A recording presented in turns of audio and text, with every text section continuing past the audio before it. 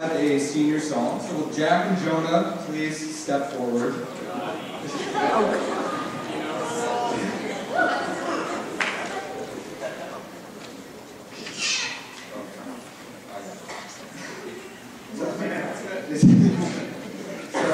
in true Jonah fashion, I waited until last minute to write this speech.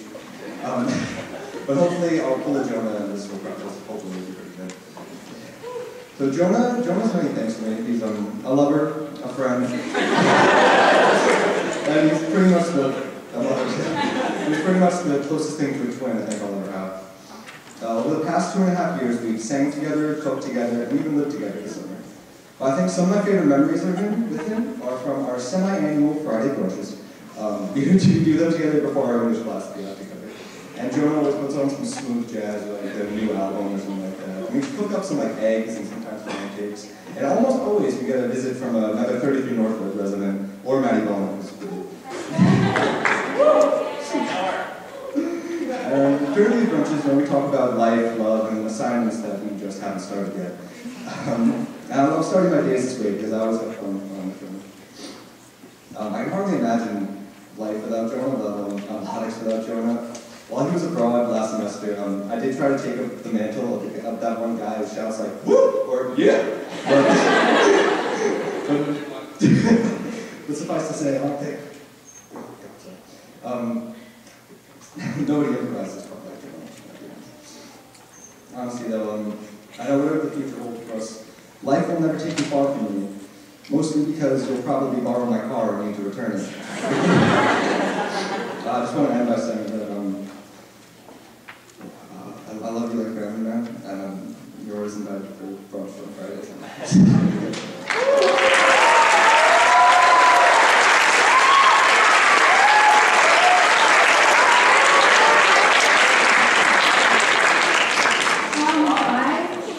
My name is Mackenzie, and I'm here to talk about Jack. And I've been looking forward to this for like 3 years. There are many things that I could say about Jack.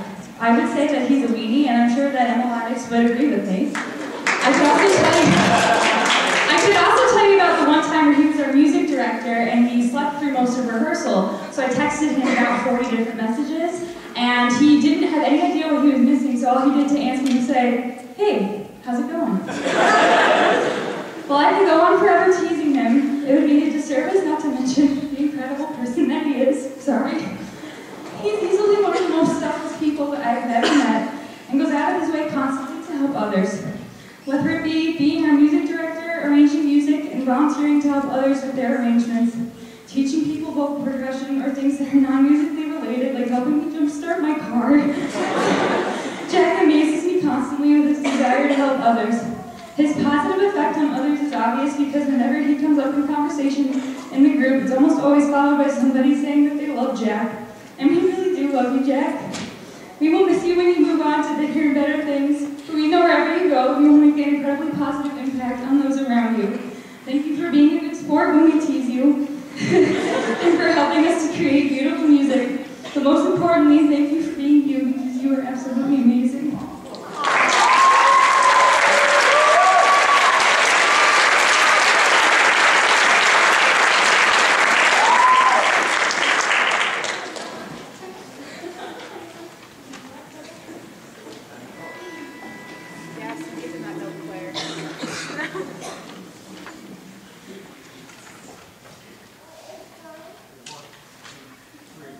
While I'm shopping for a new car, which makes me a convertible or an SUV. Better didn't know that my credit was waxed. Now I'm driving up my you so compact, FRTE, that spells free. Credit report, .com, starter as a TV. Thought about car, but was too lazy. Now instead of looking flying, I'm rolling fat. My life is shaking to the final, and my boss is getting laughed at. There's still a lot of time. I'll probably do another. Maybe. Okay. 1, 2, 3. 1, 2, 3.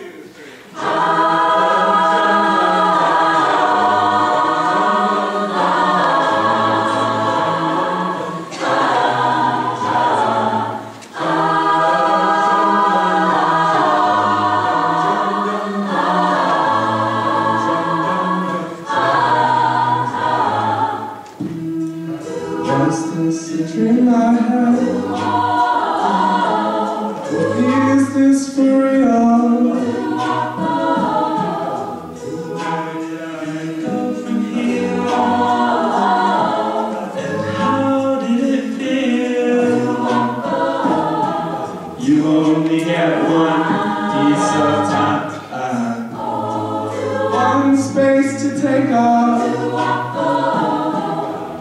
'Cause on the day that you die, you don't have to wake up. Nothing is quite like it seems when you're living your life in a dream.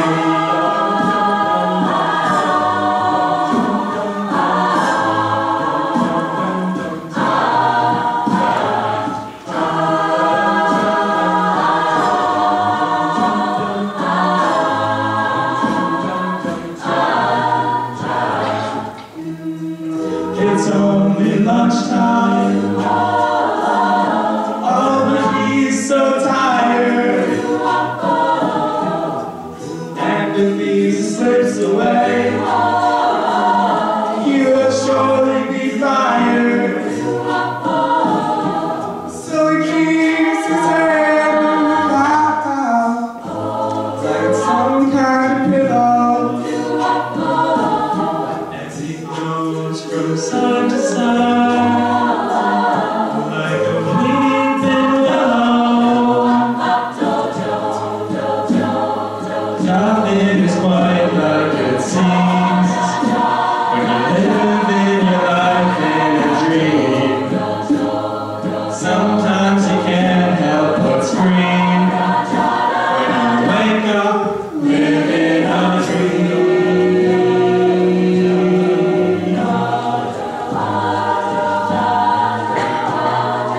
Living a dream.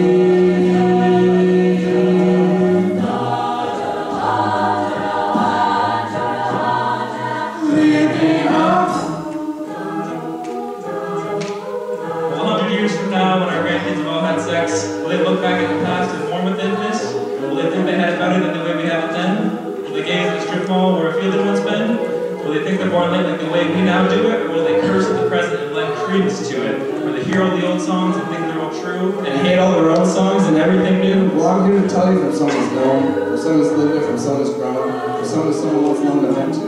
The past is always cleaner, the grass is always greener, the present is crap and everyone's meaner. We started moving towards something, but I think we're moving from something. There's some folks who are more apathetic, and then there's some folks who are more money-grubbing. Well, I know there's always been greed and green acres and war and peacemakers, and then there's your takers and your leavers, and your havers and your needers. In this great frolic, as we skim through the battle, there's now many more the former and less of the latter.